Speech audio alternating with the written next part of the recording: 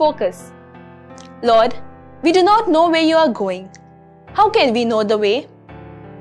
In today's Gospel, Thomas poses an obvious question to Jesus.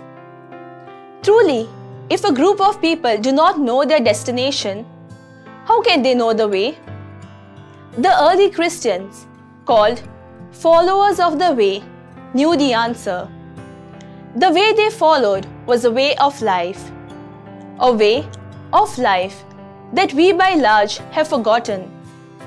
There was a truth that gave them abundant life, and it enabled them to hold all things in common. Lives immersed in prayer and the sure knowledge of the love of God helped them willingly accept persecution and rejection. We, as individuals, as a church, and as a people, have drifted far from this way.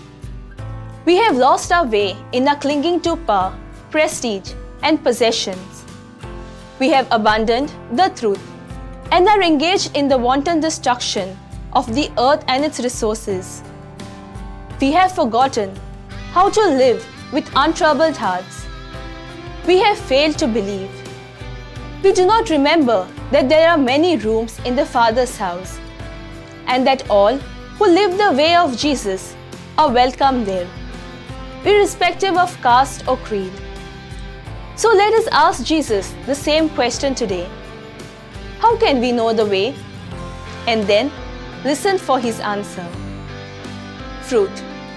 Lord, may we learn to walk in your way, rejoice in your truth, and seek the fullness of the life you offer.